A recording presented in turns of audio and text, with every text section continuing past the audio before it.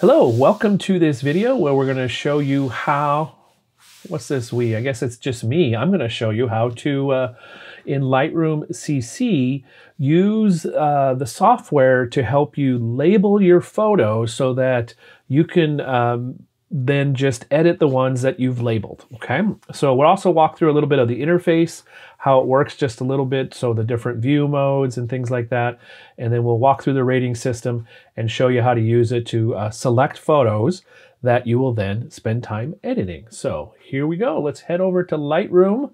I'm showing you a selection of photos from a trip to Bremerton a couple years ago. And in this view, this is called the grid view. The grid view. And you can change the size of the grid. In the lower right corner, there's a little slider, and as you drag it to the right, the photos will get larger in the grid. I usually have mine around 5 across. It's just kind of a nice compromise of size and being able to see what's going on. Across the bottom then, you have, in the middle bottom, you have these stars. That's what the system we're going to use for rating. And then you have these other two flags, and one is an X, which means you reject the photo, and one is a check, which means you say yes to the photo. Okay, we'll come back to this in a minute. Continuing to the left across the bottom here, we have the sort view. So you can sort your photos by capture date, import date, so on and so forth, or you can create a custom order. So you can just drag and drop them into the order you want for whatever reason you want to do that. And then these are the 3 different view modes of what you see in the center of the screen. So currently we are in the grid view. To the right of that is the single photo view, and that would be whatever photo is selected will be highlighted here. And then you have this other kind of layout view, which is... The grid view gives you a little more information than this other view. I'm sure it has a name. If I put my mouse over it, it will show me. That's called the photo grid. So this has less gaps between, and it's less information, a little less data. I'm kind of used to this from Lightroom Classic.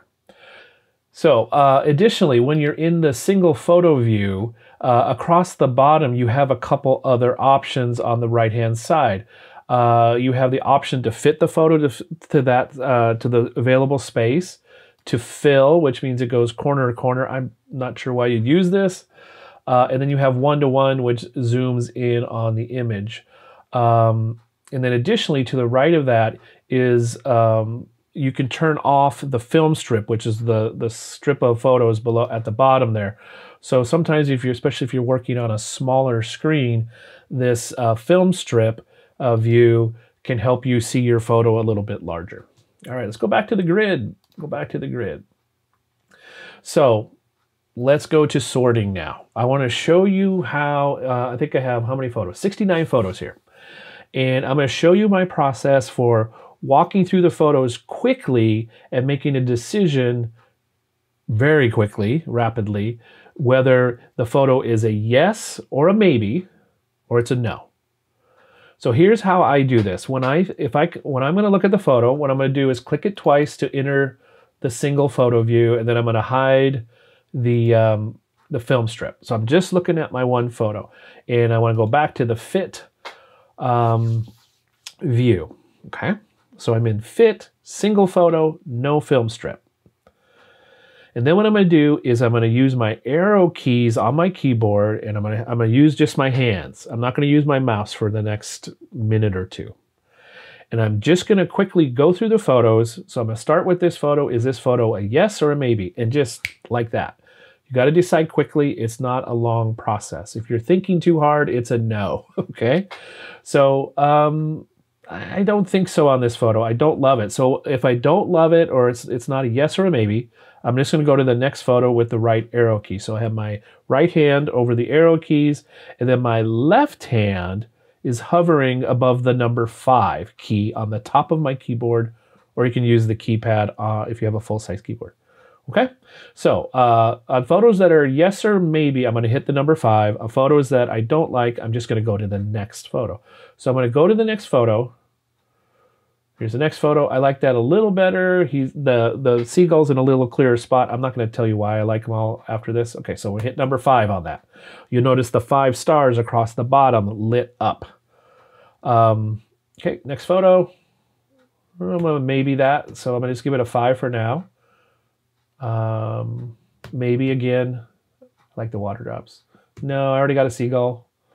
I already got one of these. Ooh, I like that because it's a little taller at the top. I mean, I filled the top of the frame. So that's a maybe. No. Maybe. Maybe. Okay, so I'm just going to go through the photos kind of quickly. And away we go. That's a maybe. Okay, so I'm going to go through the photos quickly, but I'm not going to make you watch all of them. So skip ahead, Michael, to the end of the sort. Oh, before I skip ahead, you should only spend like 2 to 5 seconds per photo. If you have to spend longer than that, it's a no. Okay, I'm all done now. And I've done the first sort. So I've returned back to the grid view and just so you can see the last of the photos. It probably took about 2-3 minutes. The more experience you have at this, the faster you'll get at it. So what I've done is I've gone through all the photos that were in the album. Okay, so always go through all the photos. So next step, what I want to do is just look at the photos that I've given a 5-star to.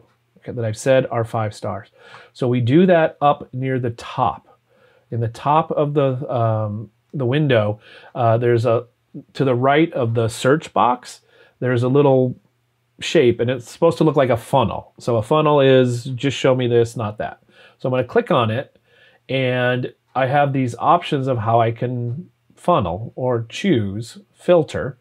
And what I'm going to do is I'm just going to click on the stars. So I'm going to click on the 5 stars and now I'm just seeing the photos with 5 stars. You can see over here on the right, I've got 25 photos. I started with 69, but now I'm just seeing 25 that have the 5 stars. So this will happen to you too. When, if you got 40, 50, 60 photos, your first pass, you might end up with 20 or 30. And for our assignments in class, you want to get down to 10. So I'm going to go back through the photos again, and this time on the photos that aren't as strong, that I don't like as much, or maybe I have something that's really similar, I'm going to hit the 0 key, and that will turn the rating off. It doesn't delete the photo, it just turns the rating off, so now while I'm in this funnel or filter view, I will not see those photos. So let me show you how this works. So I'm going to come up here and double click the first photo, and I'm going to 0 this. It's not as strong as some of the other photos, so I'm going to hit 0, and now photo disappears from the view. Also have some other similar ones to this. I don't like this as well, so I'm going to hit 0. I have similar to this, so I'm going to 0. This will be the one of those 3 that I keep. Okay, so I'm just going to keep going through now, and again I'm going to hit 0 on photos I don't like as much, and just keep going through until again you've gone through the whole list, not the whole list, the whole album again, and hit 0 on the ones that maybe weren't quite as strong as you thought when you looked at them the first time. So let's go back to the grid view. Will that tell me how many? Yeah, now I have 17 photos. 17. So I'm going to keep sorting now in the grid view because I'm trying to get down to 10. So I'm going to increase the size of this view a little bit. There we go. Oops. There we go. I'm going to 0 that. Again, I'm not going to make you watch all of this, but what I'm trying to do is get down to 10. So I'm watching this number up here. It says 1 of 16. Yeah. All right. So now I'm down to 10 photos, and that's where you want to be for most of the assignments in class. So again, I started with 69 photos in this album, and the first time I went through, I think I had 23 or 24 selected, and then I went through it again and got down to about 17, and then made my final group here to get down to 10. So that's what you'll do on every assignment. You'll take 20 to 30 photos for most assignments, sometimes more than that.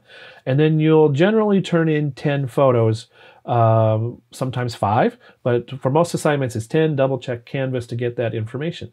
So this is a great way. Then now you just have your photos that you can view, and then you come in here and you start editing. So you're not editing the photos that didn't make the cut this time, but the neat thing is you've just sorted them so they're not visible, but they're still there, okay?